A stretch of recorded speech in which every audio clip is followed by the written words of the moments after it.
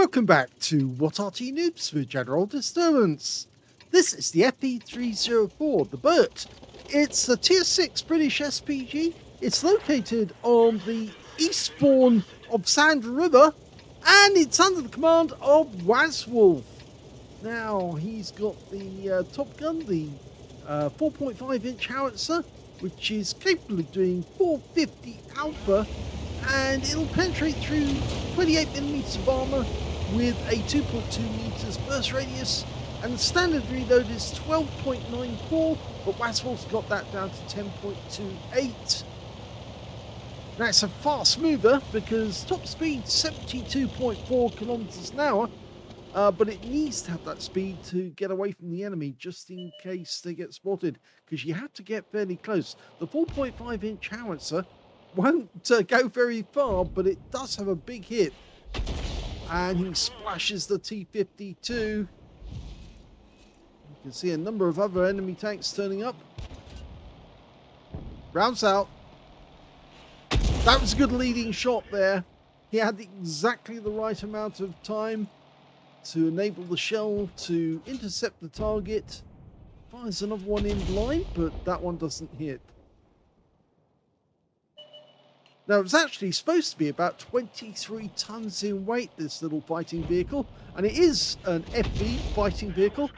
It was one of a new design of vehicles. They started working on this in 1943, and they designed this one by 1947. They were supposed to have a prototype by 1950, but by the time they got around to actually building the prototype, it was already obsolete, and therefore they didn't go ahead and build it.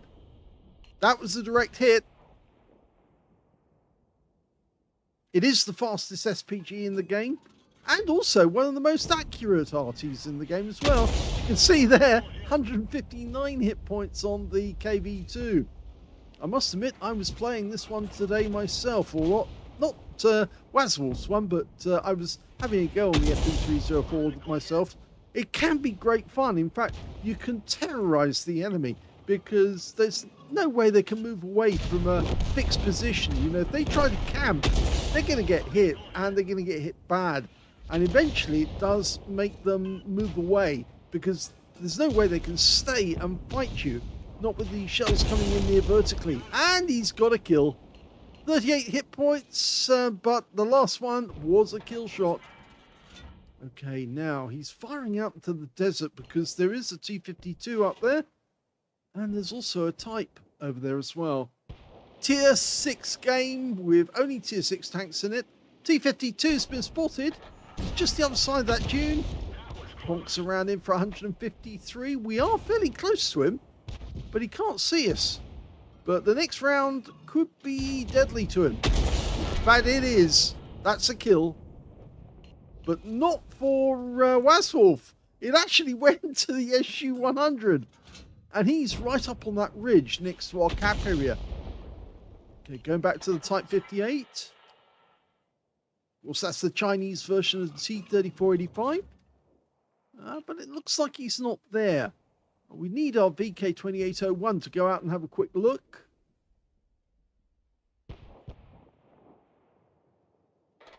We're killing so many of the enemy. They're all up the other end of the map now. The only one that's actually near us is the Type 58, but we can't see him. And if we continue to fire in this general area, we're going to miss out on more kills. So he's going to move away, because that Type 58 probably can't see him. And if he doesn't get closer to the enemy, he's going to miss out on a whole load of hit points. Squeezes through the bottleneck. There are enemy tanks up here he can hit. Probably about here. Yes, he stopped the vehicle to take a shot. We've got a Basotto up on top of the hill. Fires his first snap in. Gets the direct hit. And yes, that Basotto's taking damage. Although he's not getting any damage assist out of this one. He just got hit by one of our Artys. Oh, we got the kill! He took out the Basotto. But another enemy's turned up. It's the Type 58. And he's almost within view range. Well, he is in view range because he's just around the corner. But he's got to deal with the baguette first. Now, at this point, I would probably be switching to shotgun mode. Getting ready. Rounds out. That's a kill. That's his third kill of the game. There's only 3 enemies left now. It's amazing the enemy didn't spot him on that last shot. You should have seen him at least once. T-78 to the south. Of course, he's not going to spot us, but he's way up in the dunes. He thinks he's safe up there. He's not. And that shows him 167 hit points from that one. Basically a light tank with a big gun. It's actually a tank destroyer, but a premium tank destroyer at that. Unfortunately, he now realizes that all he has to do is move about a bit and he can keep firing. Meanwhile, this AMX 12-ton, oh, he's gone. He just got killed by the baguette. So we've got to focus on this one because he's the last enemy. Last chance for 4 kills. Nope, missed on that one. It has got a big reticule bloom because it's a very narrow arc. Oh, he got him! And he wins the game, and that's it. Game over. Here's the end of battle stats, and that was an ace tanker game for Wazwulf of Quinn in the FV304. He managed to get a fighter badge for getting at least 4 kills, and with that last kill, yes, he got the 4th one. He also got a bruiser medal for getting at least 5 critical hits. In fact, he got 15. And he got a win rate of 4,152, which is Super Unicum standard. Let's have a look at team score and see where his hit points were. Well, didn't get the highest damage. That T-78 he killed right at the end. That guy got 2,058 hit points of damage. So he was a good player. In fact, he's No Free Name is the name of the player. The second highest score was, in fact, the Hellcat. 1,945 hit points, and that was on Wazwulf's team. And Wazwulf was the third highest scorer with 1,661. When it came to kills, though, Wazwulf got the highest number with 4 kills.